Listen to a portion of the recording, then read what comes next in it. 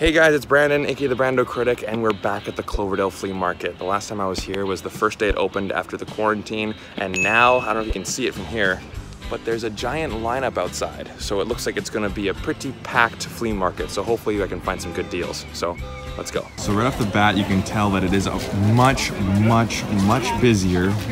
COVID isn't doing that badly up here, so I'm not too worried, but look at this Marvel sign. That is a thick, it's like a thick plastic sign. I need to ask how much that is. Very cool.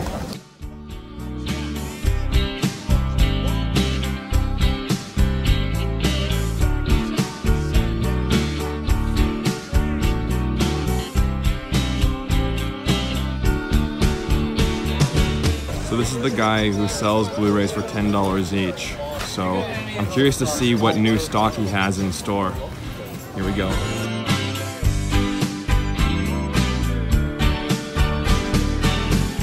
I finally saw that. Great movie. So good. Ooh.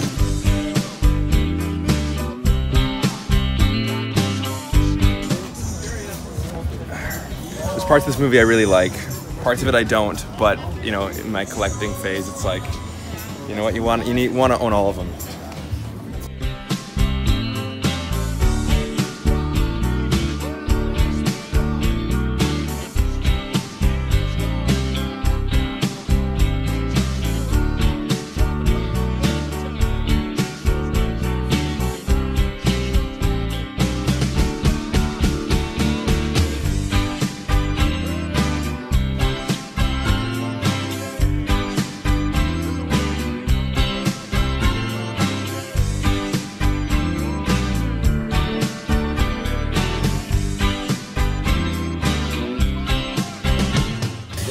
Exactly. Thanks. Still recognize him. Still recognize him. Yeah.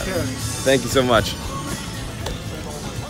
It's funny, every time I come here, you know, you just look around to see if you can find anything cool, but there's always that one or two stands you always go back to. And people say, oh, did he steal them? Are they fake? I don't know if he stole them or not, but whatever, that's his business. But they're completely legit. And I've come here for many times. So, Cloverdale Flea Market, that's where you can find some good deals on some Blu-rays. But let's find some more.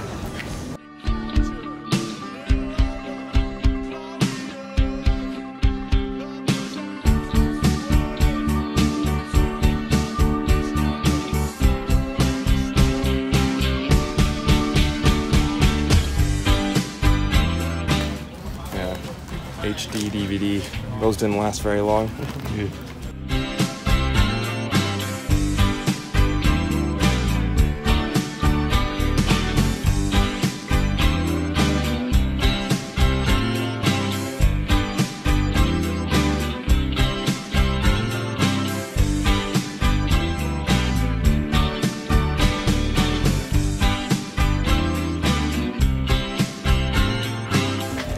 Good to see you again. Becoming famous yet? Oh, it's getting there. Day by day. Yeah, it looks like pretty busy today. Looks like it's out in full force. It's busy, but is it not very, you don't sell a whole lot because no one in here really at a time. Have you seen this? Yeah. Yeah, very underrated. Yeah, I like that movie. I have it on DVD, but you know what? I'll support that movie. That's a good TV movie. Yeah. It's one that I don't mind watching, just like if it's on. Yeah.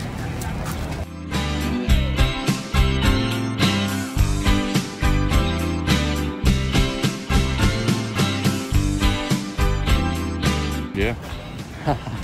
You do a reaction with the glasses on. Yeah.